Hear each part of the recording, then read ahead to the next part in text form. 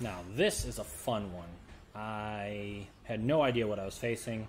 Luckily, I got to go second and see what they were dealing with first.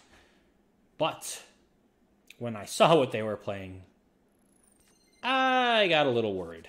So, let's draw my hand of no monsters and start this duel.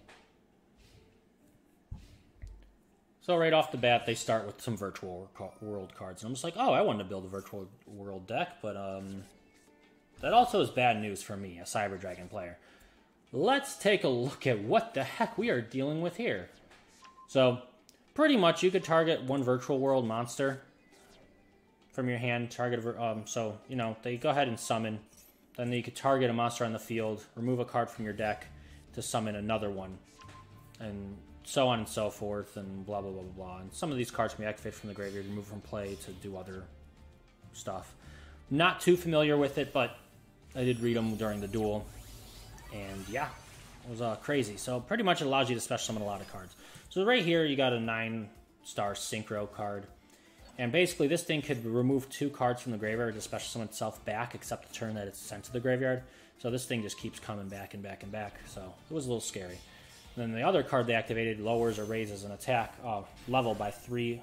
So it could have gone to 12 or down to 6. So to Synchro into Cloud Castle, which prevents anything from attacking the turn it's summoned unless it's over 8 stars, they had to lower it down. But that wasn't the reason. So they bring back their Shenshin, they use Cloud Castle, and they bring out the true king of all calamities. Let's take a moment to talk about this bad boy. 2 level 9 monsters, and this is a quick effect. You can detach 1 material, so it has 2, and you can clear any attribute. This turn, all face-up monsters on the field become that attribute. Also, anything with that attribute, so anything that's affected by this effect, cannot activate effects or attack the turn, you know, while it's that attribute. Then monsters that True Draco or True King monsters in your hand would destroy with their effects can be chosen from your opponent's field. That's not really the effect we're looking at. It's really more your effects as well as attacks are pretty much negated unless you can get around this effect itself.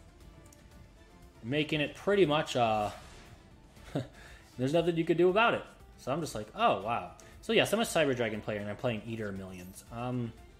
Honestly, it was one of those cards where I wanted to put something else in and I don't like hand traps too much, so I only have 1 Max C and 1, sheesh, I can't remember the name of that little witch girl, but you know, the one that everyone uses. Oh, yes, this one.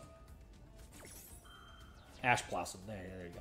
So I only have 1 Ash Blossom, 1 Max C, and 1 Imperm in my deck. I think that's it for hand traps, honestly. And then, so what do? I go to do Cyber Emergency, you know, special summon a monster, but they Ash Blossom to negate it and destroy it. So unfortunately, it went to the graveyard.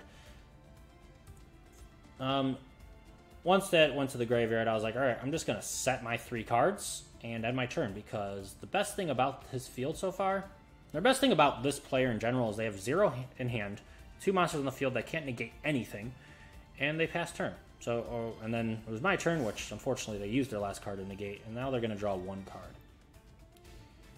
Unfortunately, Virtual World has cards that activate from the graveyard. So by removing a card, you can grab another card from your deck to hand, so they chose this one. And when you have a Virtual World on the field, you can target it, or discard 1 card from your hand to special summon that card.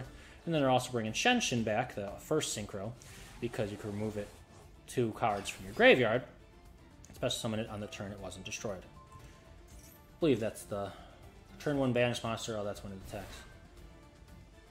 But anyways, there's its ability right there. So they filled up their field. When they summon this one, the 6-star, they also allowed them to special summon another 6-star without its effect being, you know, used for the turn. So, cool. Nothing can negate. Let's go ahead and use Torrential Tribute, the best card on the field at this point in time. So, Torrential, a rare card, by the way. Crafted if you haven't crafted it already. I heavily suggest crafting 3. And I destroyed everything. Cool. They have absolutely nothing. I go and check their graveyard to make sure nothing can be activated from the graveyard. I'm like, all right, well, it's literally up to what they draw. So I go ahead and I summon my core. Finally, I draw a Cyber Dragon monster, and I'm like, all right, well, let's use Cyber Emergency. Because I don't know. I know Shenshin could come back, so I have to be prepared for that because I cannot OTK with what I have. So I go ahead and I summon out my 2 monsters for everyone's favorite Link monster and the Cyber Dragon.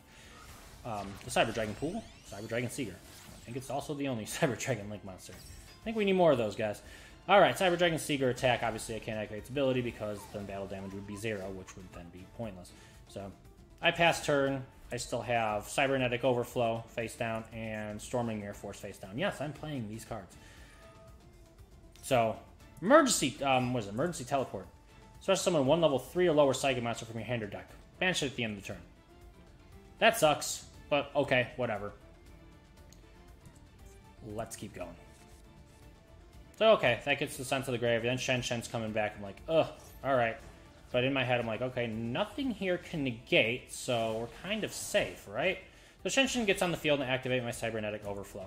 Basically, I can banish Cyber Dragons with different levels from hand, face up on the field, or graveyard, and then destroy the equal number of cards my opponent controls. This doesn't negate, it just destroys. I had to wait for everything to be on the field. I'm like, alright, here's 2. They have nothing else in hand, and nothing in graveyard can activate after this, so... And I just used 2 different leveled Cyber Dragons, and they're in my graveyard right now.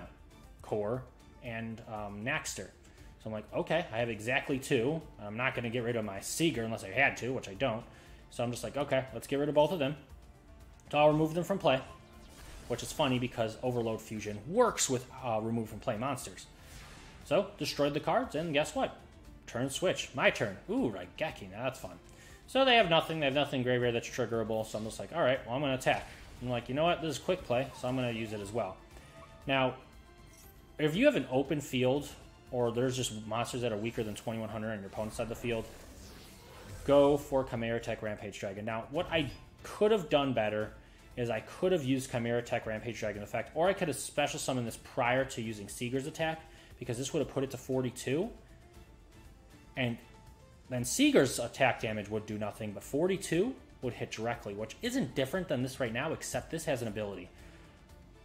As mentioned in a previous video, when it's special summoned, the amount of materials used can destroy magic trap cards in the field, so they have nothing, and I'm not destroying my own, so that's a pointless effect at this point in time.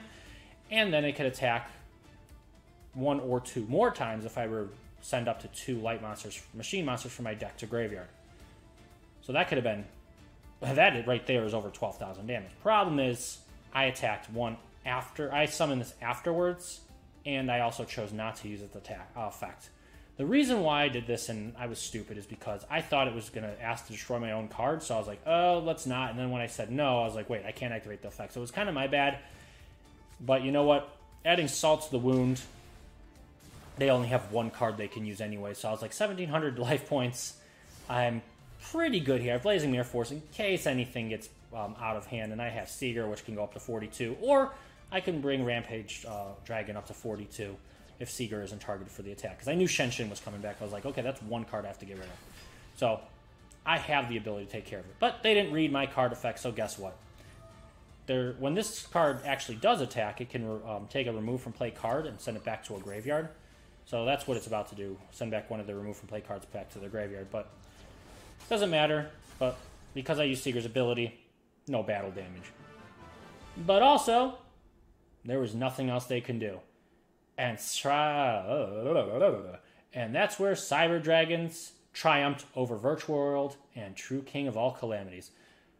I was so nervous, especially when you drew a hand with no monsters. But when you find out that they have nothing to really negate spells and trap cards, and they discard their Imperial Order earlier on, it felt good. So, took the victory, and man, oh man, I had fun with it. Hope you enjoyed it as well. Cyber Dragons up again.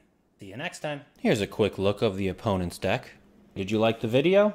If you did, smash that like button. I appreciate any and all help and support. Let me know what you want to see in future videos. Comment below the decks you'd want to see me face, or maybe if you want me to try certain cards in my Cyber Dragon deck.